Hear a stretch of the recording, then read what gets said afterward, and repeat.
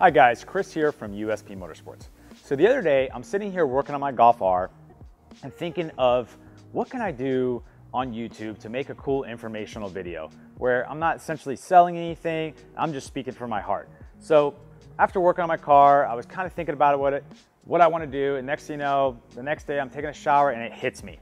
I was like, what's the biggest problem I've seen from working on these particular cars for almost 20 years in the repair industry? So I said to myself, man, if I had $1 for every time I saw this particular broken part, I'd probably be Bill Gates by now. So the part I'm talking about is an electrical connector on these European cars. So this connector, I personally call it a D connector.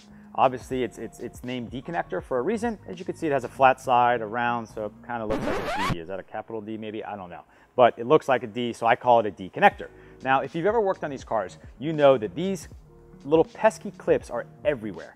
They are on coil packs, they're on mass airflow sensors. What's this? A vehicle speed sensor, a power wire. I mean, they are everywhere on these cars. So these connectors, if you're working on them, can be the biggest, peskiest things. And some of you guys that are mechanics out there, you can agree with me that they seem pretty trivial and they seem pretty simple, but sometimes if they're in a tough spot and you can't get two hands, they are a pain in the butt. Okay, so I'm gonna show you a few tips. I call myself the D connector specialist. I'm not sure if that's okay to say, but I find that I'm able to get these connectors off. I take the challenge in the shop. When someone can't get it off, I'm always going to be there to get it off because I understand how they work. And it's really simple. It's really simple. This isn't like rocket science or anything. So if you look at this D connector, I'm going to try to get some up close pictures here.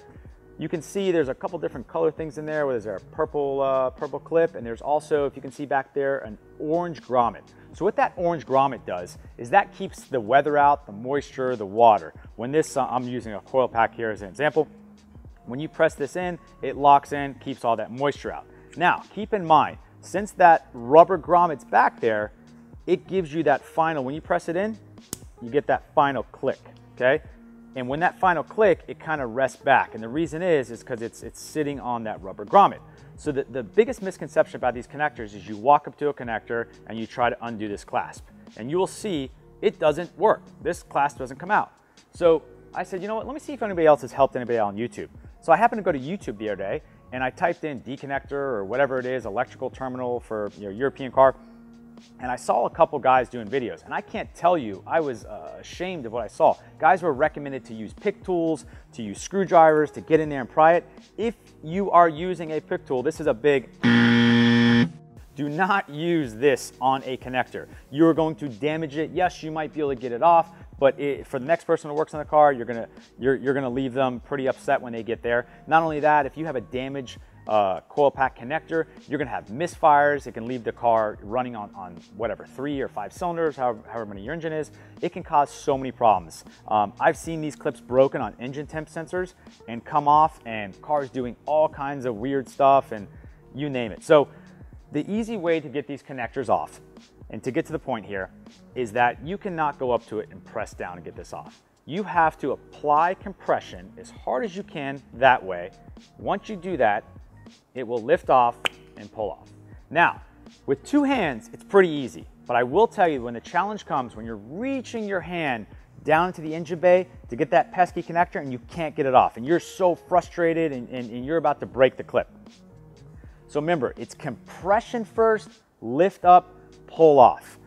It sounds simple, but I promise you this video will help you if you're working on these cars that have these connectors everywhere. So just keep in mind, if you do see these connectors damaged, you wonder, how can I replace that connector? On USPmotorsports.com, we actually sell a specialty item. This is called the Würktol terminal kit. And what this does is actually slides into these D connectors and allows you to click in and the wire will pull out. Therefore, you can purchase a new connector and go about your merry way.